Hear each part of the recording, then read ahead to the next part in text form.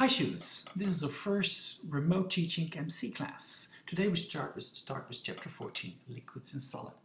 What we're going to talk about? We're going to talk about intermolecular forces and phase changes, vapor pressure and boiling points, and a little bit about property of solids. Let's start with two molecules, water and methane. The molar mass of water is 18 grams. The molar mass of methane is 16 grams. But at room temperature, water is a liquid and methane is a gas. How comes?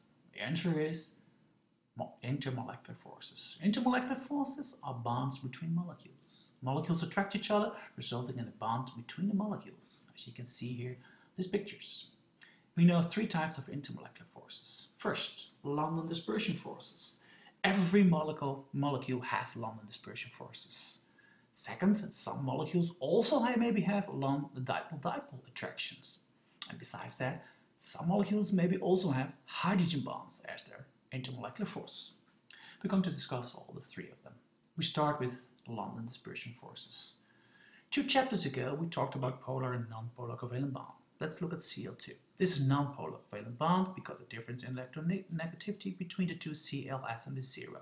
However, a split second, electrons are maybe more located on the Cl atom on the right, creating a little bit negative charge here and a little bit positive charge for this Cl atom. And this creates an instantaneous dipole, just for a split second. And this instantaneous dipole creates the attraction between the Cl2 molecules. It's weak, but it's there. Every molecule has that. And the London dispersion forces are the weakest in gases and the strongest in solids. So stronger in solids compared to liquids, compared to gas. We can also say about the distance of the molecules. The distance between molecules of a gas are the largest compared to solids. Or we can say it requires energy to increase the distance between molecules. So to melt a solid to a liquid, we have to use energy. We have to increase the distance. Let's look at the following table. Methane, propane, heptane, octane. The mass goes from 16 to 4400, 114. And this is the boiling point. As we can see, increasing molar mass results in increase of the boiling temperature. So increasing molar mass, the intermolecular forces increase, higher melting boiling point.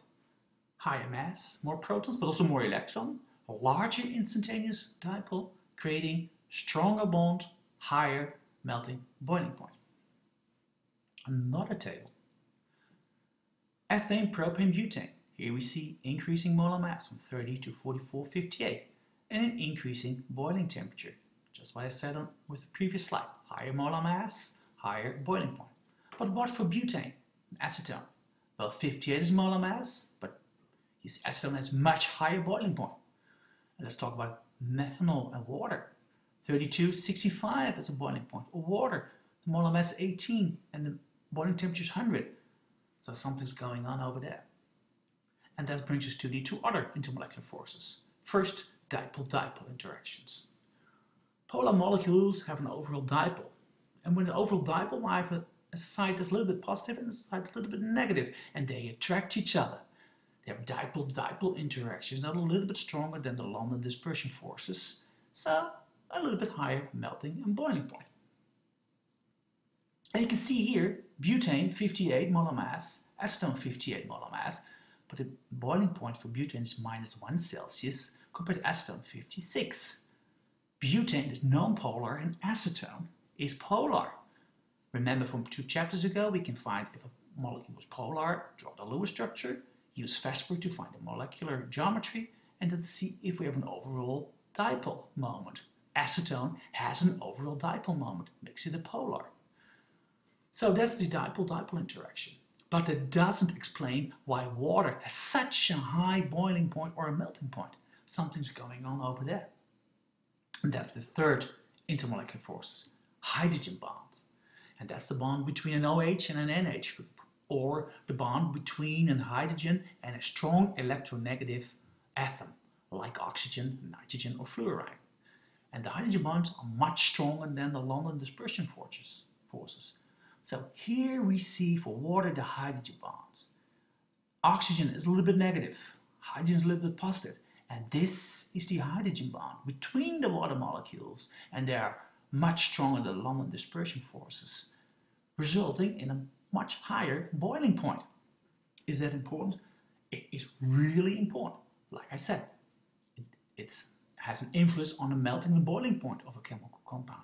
But also, when we talk about dissolving, water and ethanol, they dissolve in each other. Ethanol dissolves in water because they're both polar. But let's explain it with hydrogen bond. This is ethanol. Here we see the OH group. This is water.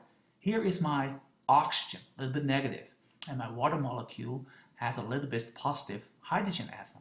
And here we create a hydrogen bond. So ethanol dissolves in water. Why is that? Because ethanol contains an OH group that can form hydrogen bonds with water molecules. And that's the reason ethanol dissolves pretty good in water. Let's do an experiment. Not really, but there's a movie. We have 500 milliliters of water and 500 milliliters of ethanol. And ethanol contains the OH group, mixing together. What will be my final volume? You would say 1,000, but the answer is no, it's less than 1,000. So 500 per 500 doesn't equal to 1,000. Don't tell your math student, but for chemistry, for this experiment, it's true. Well, watch the movie, click on the link here later on, and you'll see the experiment. And why is it less than 1,000? Because of this hydrogen bond. This strong bond attracts the ethanol and the water molecules closer together. As a result, the overall volume is less than 1,000. So, if you want to have more information about the three bonds, so the London dispersion forces, dipole-dipole interaction, and hydrogen bonds, you can watch this movie. So for next class, what we're going to do, I want you to do, read chapter 14.1a plus 41.1b. I will send another link with this very small movie about 41b. There's a homework sheet on Schoology, 14.1a. Make that homework sheet and send it back to me by email. And next class, we're going to talk about phase change, chapter 14.1c. That's it for today. See you again. Bye-bye.